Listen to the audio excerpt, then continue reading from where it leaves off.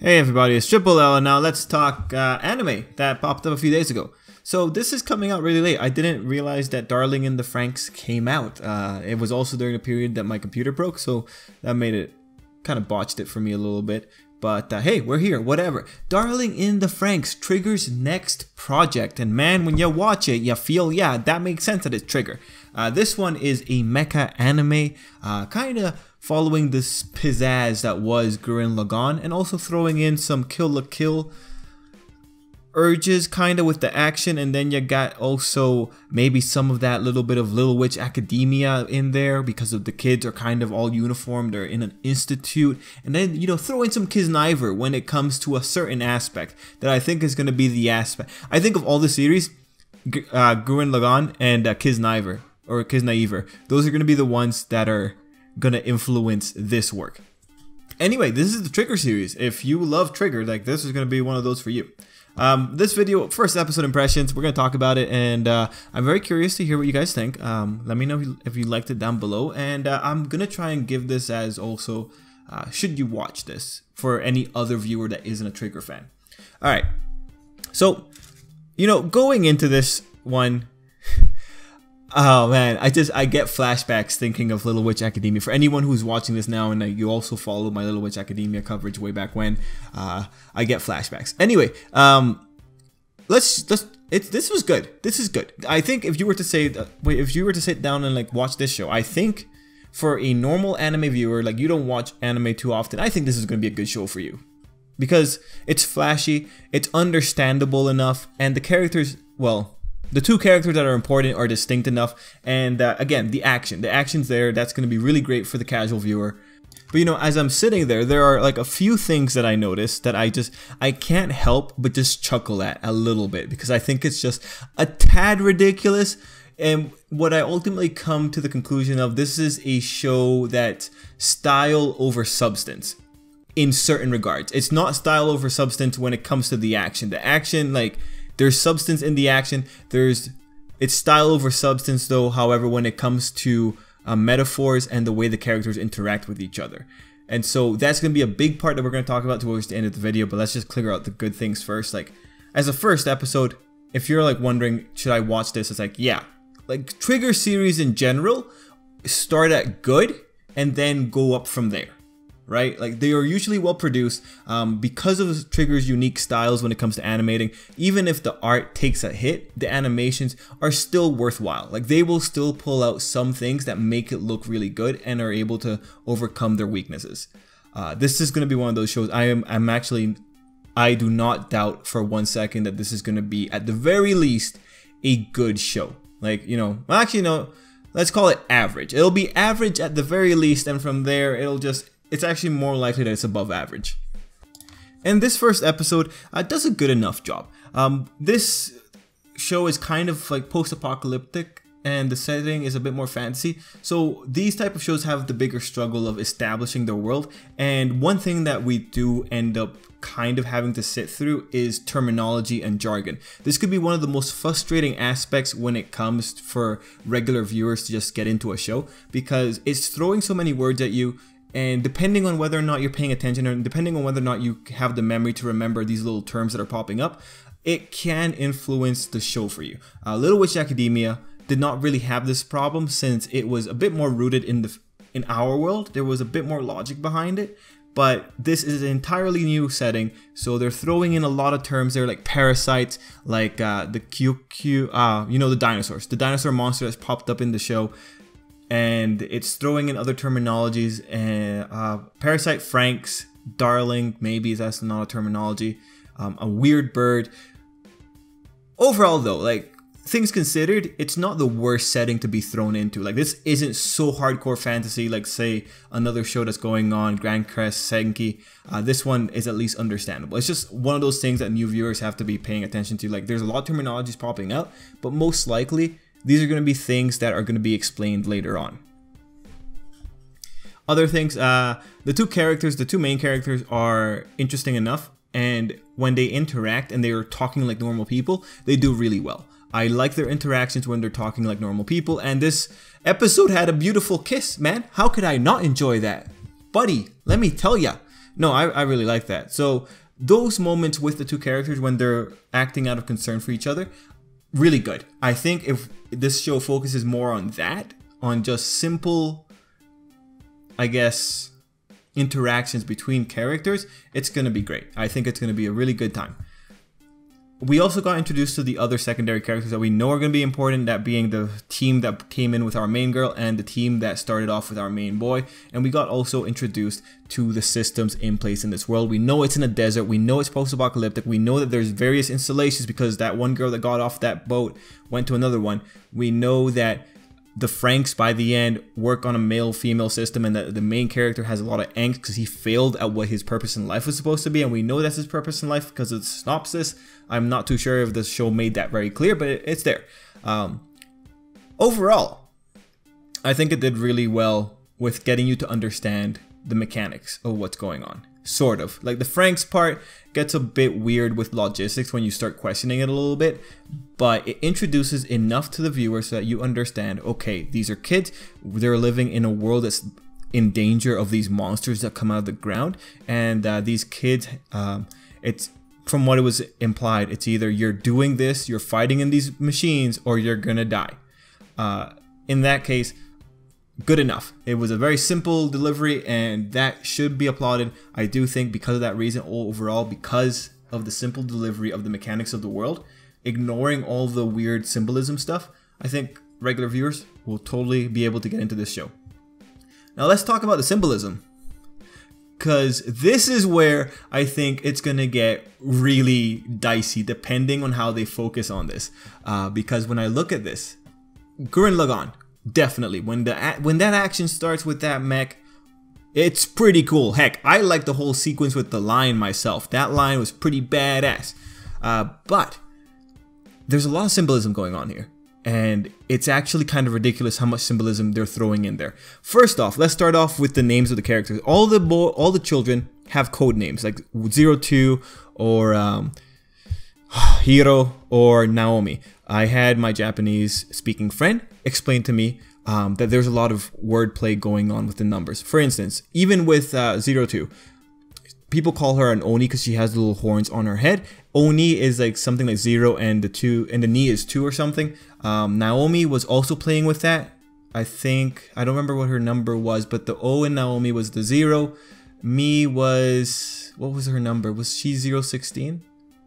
Anyway, the characters' names are word plays from their numbers. So that's like very surface level. It's just one of those cute little things that you can appreciate from the series.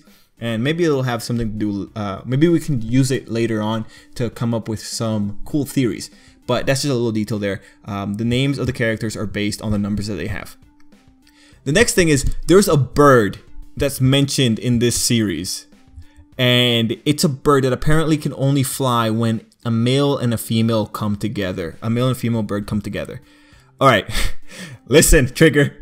If that bird was to exist in real life, that bird would not get past natural selection. That bird would have no chance. Alright, if this is a bird that has to live, it wants to go out and it wants to get into the sky. If that is its primary directive, no, okay. Like, okay, science aside, that was just the point where I was just like, okay, Trigger, I get it. You're trying to go for the symbolism. And sure enough, that's what we're getting with when we have the Franxx popping up. The Franxx is based on a union between positive and negative, male and female. I actually like that they call positive and negative to represent male and female, or I can't remember the exact ordering, but I like that idea because that idea actually goes back to some terminologies.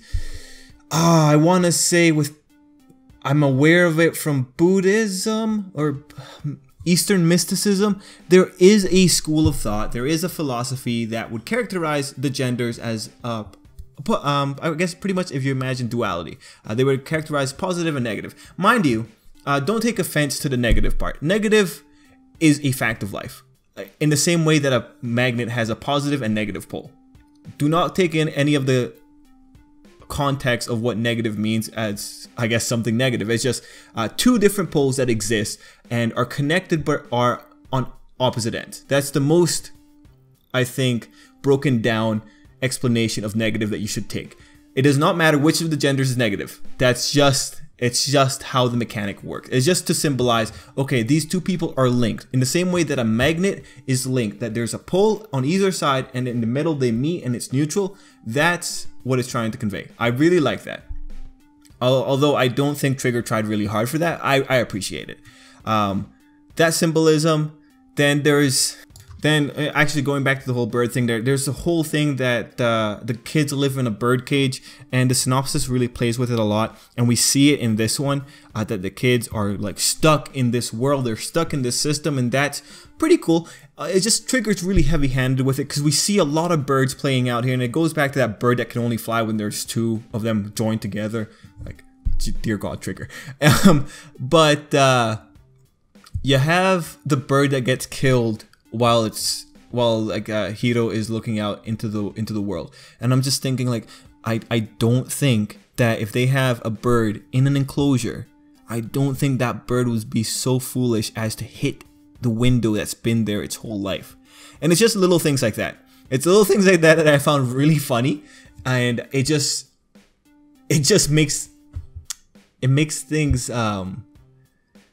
it really is just style over logic in this case, because we understand what Trigger wants to do when it's doing these things. When it has the bird that can only fly when there's like male and female together, I get it. That symbolizes the relationship that the kids have between each other. Cool. When the bird hits against the glass, I get it. That symbolizes that the kids can't get out. They also make a bigger deal about like the kids, you know, getting the opportunity to be of use, which is a bit more depressing, and I want to see more of that.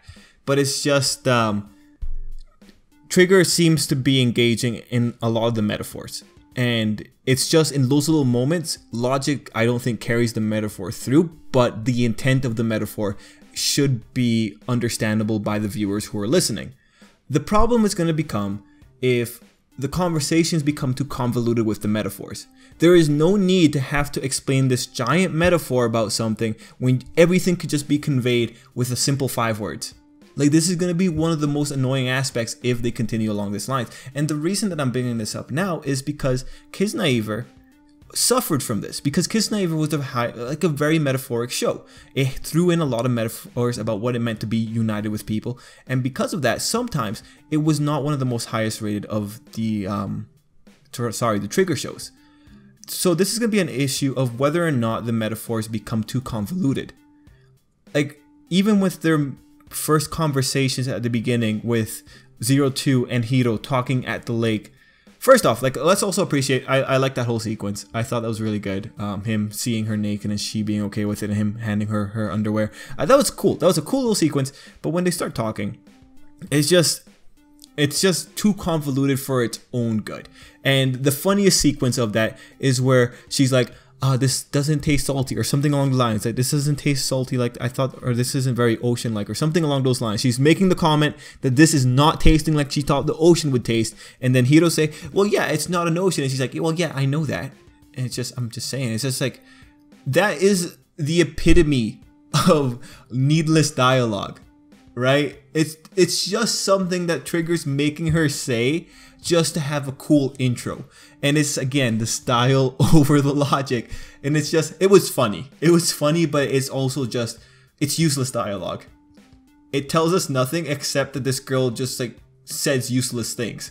At least for that part. That said, Trigger is one of the few studios that would make me look at lines like that and just laugh at them for a little bit. There is some aspect of her character that's coming through for that, but I really do think that's more of a director choice. That whole, like, the convolution in the dialogue is just a director's choice, just to make things seem more epic or seem more intense, when in reality things are very simple. And that's ultimately what we get towards the end, when Hiro is just saying, let me help you, or something along those lines. Like, his intent is carried through, that he's gonna help this girl, and then after that everything gets super streamlined. You know, I enjoyed it. So at the end, we're 15 minutes, but Trigger shows, I love talking about them because they have a lot to talk about. There's a lot of interpretations to take out of this. I'm super excited for this. I'm sure the mecha parts are going to be amazing because Trigger hardly ever disappoint when it comes to hardcore action, and they have another studio helping them on this one, and I think the soundtrack's also really good. I am interested to see how they're gonna balance out the metaphors. If we get, for instance, a couple of episodes that's just people talking and we keep seeing the dang metaphor of the kids in a cage and that just keeps getting repeated, okay, like it's at that point it's a bit too heavy-handed. I get it as part of the show, but that's going to be where it starts to drag. If the characters, however, can just talk to each other like normal people, if they can just have a normal conversation and just express what they want to express without making it 10 lines longer than it needs to be, I think it'll be fine. And this is just an issue of wanting the show to reach the biggest audience it can. I want it to do good, and one of the best ways of doing that is to just, when it doesn't need to be convoluted, don't make things convoluted. That said, I think I'm being very critical about this. Now, you know, there were a lot of little spots I think I could have made fun of, and it was just funny. And one thing though, and this was just interesting because I had my friend Kara watching this with me, and she made the observation that they're really pushing heterosexuality a lot. And I thought, oh, I guess. And I wonder if the fandom is going to pick up on that. Is the fandom going to pick up on that and say that there's an agenda? I actually find that kind of I found that curious because it didn't even occur to me. But alright, I want to see how people are going to go about this. Because I know Trigger shows in particular develop pretty large shipping communities. Well, at least Little Witch Academia developed a pretty rabid one. So I'm interested to see if this show will also develop it. And it should, because this show has some pretty cute character designs. It's nicely drawn, and the characters are understandable enough, at least for the first two. And especially with our main girl being so bold with the main character, like, this must be launching ships.